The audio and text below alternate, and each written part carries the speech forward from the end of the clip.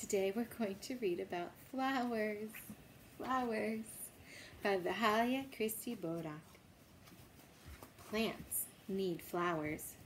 Flowers make seeds and fruits for plants. Flowers come in many colors, shapes, and sizes.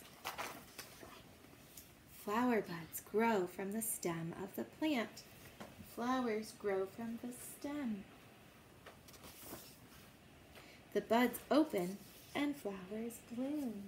They open and flowers bloom. Flowers have pollen inside. It's in the flower, in the flower. Pollen helps flowers make seeds. I know something else that likes pollen. Can you think of what animal likes the pollen? Bzzz. The bees. Parts of the flower turn into fruit. Seeds grow inside the fruit. The seeds grow in the fruit. New plants grow from seeds. All kinds of flowers. Colorful flower petals attract birds. The birds sip on the nectar inside the flower.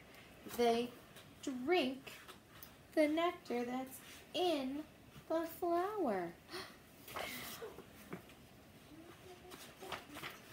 Roses have soft petals that smell good. Smell with our nose. And we can feel how soft they are with our fingers. Roses grow on bushes. Big bushes with roses, but be careful. Usually roses are prickly around the stems. Ouch. Flowers we eat. We eat some flowers. Cauliflower is a white flower. We eat it raw or cooked.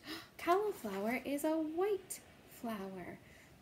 At our house, we prefer broccoli, which is green, but it looks like cauliflower. Cauliflower tastes really good with cheese on it. Artichokes are flower buds. They make good dips and sauces. I love artichoke and spinach with cheese. That's so good. Wonderful flowers. Pretty or plain, large or small, flowers help plants make fruit and seeds. Look at all those beautiful wildflowers. What color flowers have you seen lately? Have you seen any pink flowers or red ones? How about orange and yellow? We planted those kind at our mailbox. What color flowers have you seen?